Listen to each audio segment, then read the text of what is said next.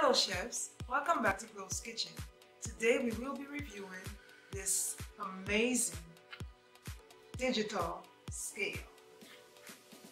So let's get to the review, shall we? I wanted to review this scale to show you guys the amazing features it has. The scale is very slim, as you can see, and it doesn't take much space in your kitchen. So it has an on button and off button, as well as a mode button. The back has 4 rubber grips to prevent the scale from moving when you're using it. As a space-saver scale, it also has a hook at the top, which will help you to hang it in the kitchen. It functions with one super lithium battery. The on button is also your off button. The mode button changes the units. The milk has 2 measurements, the fluid ounce and also the milliliters. The water also has the milliliter and fluid ounce. And for the weight, we have pound and ounces as well as grams. Then I'm going to use the same on button to turn it off. In order to measure my water, I will place my empty container onto the scale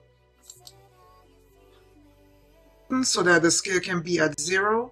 Then pour your liquid into the container.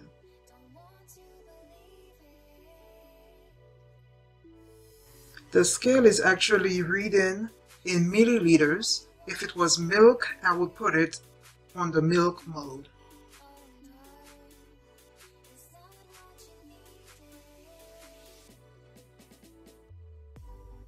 For my flour, I will place my empty bowl onto the scale, then press on.